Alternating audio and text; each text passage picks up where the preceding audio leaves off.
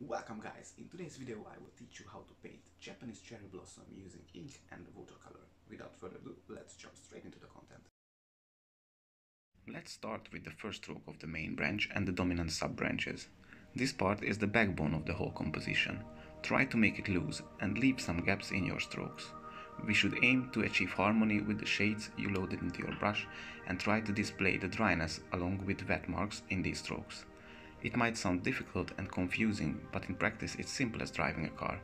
With the right speed, pressure and load of ink in your brush, you can achieve this harmony easily. Relax your muscles in your arm, hand and fingers.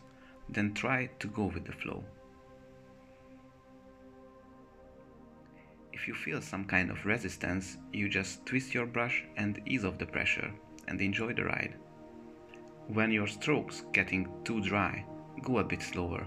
When it's getting too wet, go faster and ease off the pressure. The wet bit on the branches creates depth with the shades, while the dry strokes creates texture and gives a bark-like effect, and also gives us the chance to paint some flowers in front of the branches to make it more natural. In nature, flower spreads across the whole tree, therefore it's necessary to cover some bits of the branches with flowers later in the process. After we're done with the first stroke, let's carry on with some touch-ups and outlines. Refine the edges with lines, do not close the whole branch with it. Let the energy flow through the whole picture.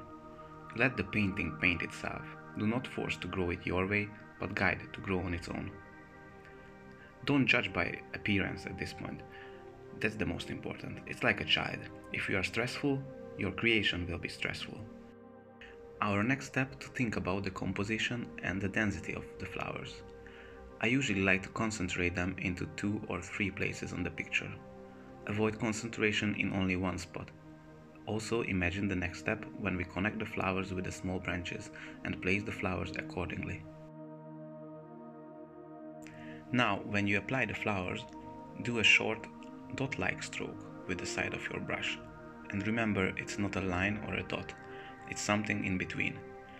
As your color fades, dip slightly into clean water and keep moving outwards to show some faded flowers in the distant background, and don't forget to cover the branch on some places.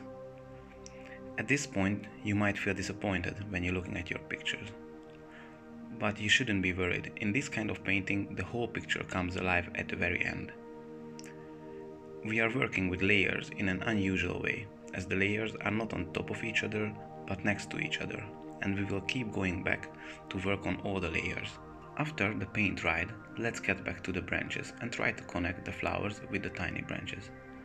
Don't force them as I mentioned earlier, just go with the flow, play with the speed and make it more interesting with the dry strokes, randomize the movement by twisting and pushing your brush. Avoid determined strokes appearing in your mind. Don't manipulate and control, just be in the present. Once it's done, fractalize the branches even further. So from the small branches, carry on with the tiny ones.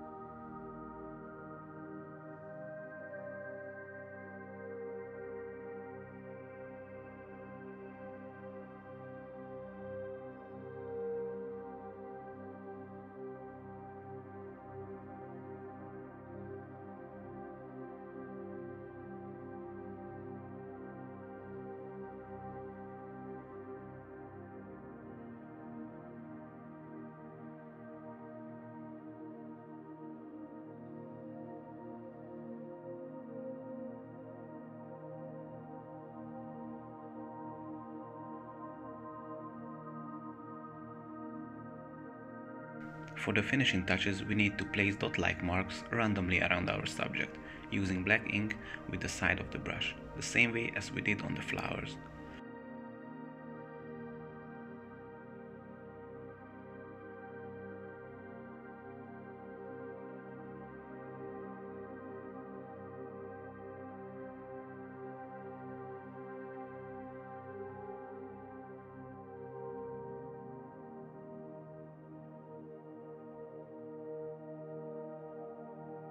And now, a attach the small flower buds to the smallest dots on the tiny branches.